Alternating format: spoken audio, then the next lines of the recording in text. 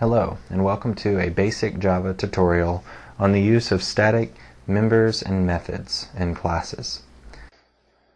In this episode, you're going to learn about static and what that means in Java. You'll learn that static is something that refers to only the class in Java and not any particular instance in that object-oriented concept. And so by the end, you'll be able to tell the difference between a method and a member that pertain to an instance of that class, and then using the static access modifier, something that refers to the entire class or a member of that entire class, which would be a static member. I have written a basic Java class titled Program with an empty main method. In this tutorial, we're going to look at the use of static members and methods and how they're used in conjunction with objects. So I have nothing in this class yet. I am going to use the example of a program, and in this I'm going to create a member, a private string titled name, and I'll give it a default name.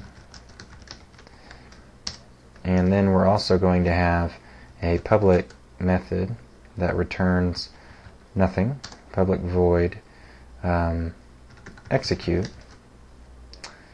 that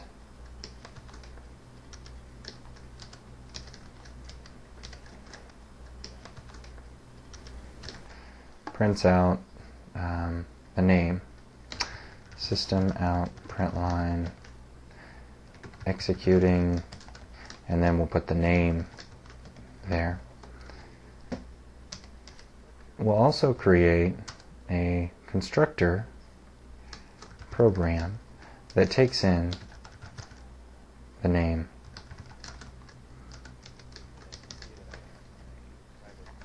In this, you see that I have my private name, member name is name, and I'm passing in a name. How you can deal with this, we noted on the this notation before. When I say this.name, that refers to this name right here. And so I'm executing what I want to assign to this name. But when I use just the word name here, it's referring to the argument that I'm passing in. So in this constructor here, I'm setting the value of my member of the class name to the value of the name of the parameter that I'm passing in. And that will change that program's name.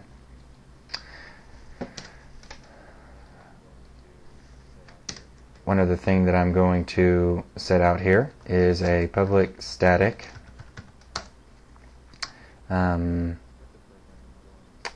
let's see.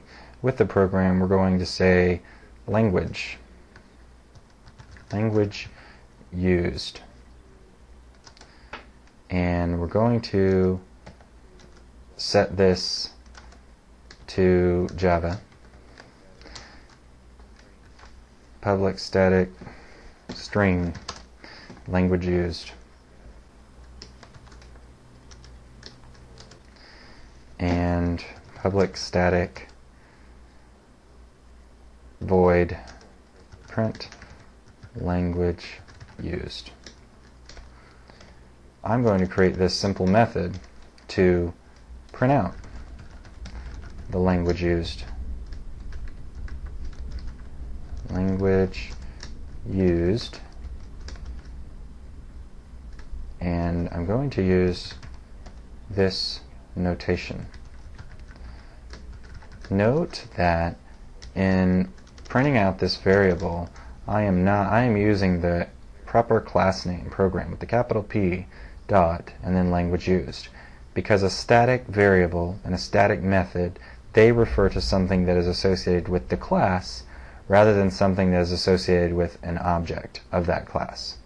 So that's why I'm using this program notation here. Print language used would also work the same way when called. So what we're going to show you is that we do have a main method down here, and I am going to inside execute, I'm also going to print out system out print. Actually, I'm going to call that static method. I'm going to call program dot print language used. So note that again I'm using the class name to execute that, but this execute is actually within an object because it's just a public void. It does not have a static access modifier. So this execute is actually on an actual instance of an object. So in our example here, we're going to create two different programs. Program 1 equals new program, and we're going to call it prog1 by passing in that string. We're also going to create prog2 and again pass in a different name. Now we have two different objects. These objects are both the same type, but they have different names. Now that we have both, we're going to execute one and execute two. What we expect to happen is in the execute method, it will tell us which one we're executing, and then it will print the language used, which is this static method. You can see that nothing about this language used has anything to do with the object. We didn't set anything about Java when we executed created the object or executed the object. We're simply printing something that's related to the entire class on different programs. Now that I go in and I compile this and run it, oops, I have my old example there, javac program.java, and then we run program. You can see that I'm executing prog1, language used as Java, executing prog2, language used as Java. This language used as Java is referring to the same static method that we have here, which is referring to the same static member that we have associated with our class. And note here that the difference between a static member here and an instance member here is that this default name, or this name here, can only be associated with something that we actually create versus something that's associated with the entire class and can be used even if you don't instantiate the object. As noted, we can, before we instantiate this, we could run program print language used even before we have an object. Compile that, run it, and note that it has that same thing printed out earlier before we created the objects.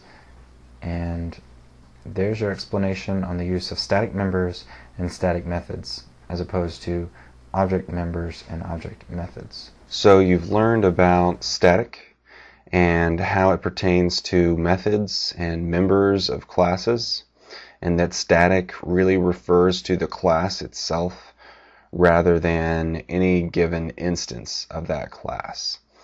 And on the website, I have created a series of questions on this topic, which you can locate by looking for Java static under the questions list. There is also an assignment that you will find that will challenge you to program your own class, similar to what I've done in this exercise, but it challenges you to do something a little different and exercise this knowledge.